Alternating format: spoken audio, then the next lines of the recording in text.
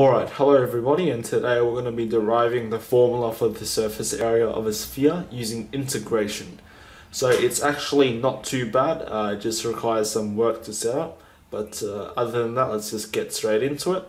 So the idea to find the surface area of a sphere is to consider very small strips that run around the sphere like so. And we're going to use integration to add all these strips from the bottom of the cylinder up to the top to get the total surface area. So to find the area of each of these little slithers here, you need to find the circumference and this little width here. So the circumference is going to be quite straightforward after we do this step, but the more important thing is how we can represent this little width here. So we're going to be using the unit circle for this. So if we want to find this little width here, this is what it looks like on the unit circle. It just looks like that. So notice that this is kind of going around the circles, and this is like an arc length here. So maybe we can use radians to express this little width here. Because if this is a unit circle, if we have some angle in radians, then this arc length here is the same thing. That's how radians are defined. So if we want to consider a small step around the circle, this is kind of like saying d theta for a change in theta. So this is useful because this actually applies for every single point on the circle. Even if you're all the way at the top here, d theta will also represent this little width here. So this is really good because if we use angles, it kind of goes all the way around the circle. But notice that this is only for the unit circle, but we want to generalize this for any sphere of any radius r. So if I draw up another circle here, let's just give the radius of this circle r, then that means that the unit circle is getting scaled up by r, because it's kind of like saying r times 1.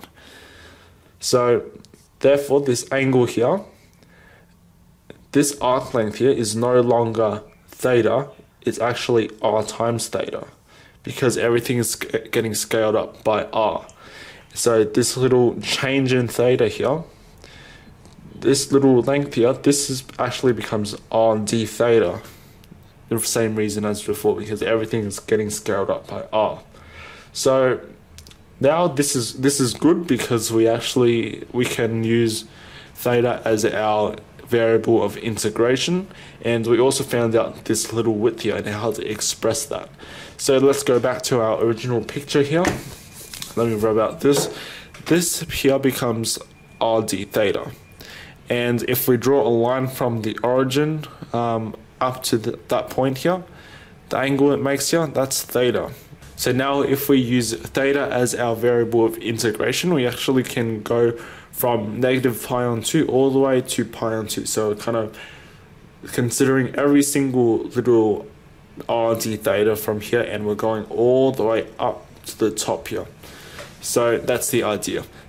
So we've found this little width here, but now I need to find this circumference here. So let's see, let's redraw this a bit. So this was theta. We know the radius of this sphere is r. And to find this circumference here, we actually need to find this length here along the x-axis. So if this is theta, let's just call this, I don't know, x. So this is really easy to find x in terms of r. We know that cosine of this theta will be equal to x on r. So x is r cosine theta. Alright, so r cosine theta is this the radius of each of these little slithers here, but we want to find the circumference, so we can just simply multiply that by 2 pi. So now you have the area of slither. That's just 2 pi, and then that x here, that's r cosine theta.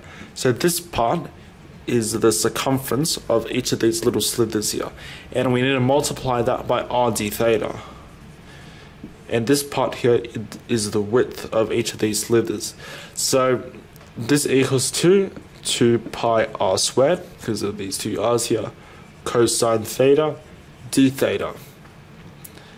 Okay, and this is good because we actually have an expression for each of these slithers here. And remember, when we integrate some function, if we have, I don't know, an expression for, say, this little rectangle here, say this is the x and this is f of x here, then this little width here, that's x, and we have the height, that's the function part. This should be dx, sorry. So if we want to integrate this from, say, 0 to whatever this point is, a, that's just the integral from 0 to a, so you have the lower and upper bound, and we just plug in our function times dx, and that will give us the area of this whole thing here. So this is similar to what we're doing with the sphere here. We have this part here. Remember, this is kind of like the function part, and this is the variable of integration. So now you can rewrite this as an integral. So we have the integral of 2 pi r squared cosine theta and d theta. And we need to find out what our lower and upper bounds are. As I said before, we're kind of sweeping theta from negative pi on 2 all the way up to pi on 2. So our bounds will be negative pi on 2 and pi on 2. So that's cool. We have a definite integral that we can evaluate now, so let's just go ahead and do that. 2 pi r squared, that's just a constant in terms of theta, so I can bring that out the front, so that becomes 2 pi r squared times the integral from negative pi on 2 to pi on 2 of cosine theta d theta. And I noticed that cosine is an even function. You can use that even function identity when you have symmetrical bounds, but I'm not going to do that in this video. So now we can integrate cosine theta. That's really easy. That's just sine of theta. So you have sine of theta from negative pi on 2 to pi on 2, and we just simply plug in the bounds inside of this function here. So in the end, we have 2 pi r squared. Sine of pi on 2, that's just 1. And sine of negative pi on 2, that's negative 1. So we're subtracting the lower bound. So in the end, 2 pi r squared, multiply that by 2, and we get 4 pi r squared as expected. So, yep, that's how you derive the formula for the surface area of a sphere. Hope you guys enjoyed, and I'll see you in the next video.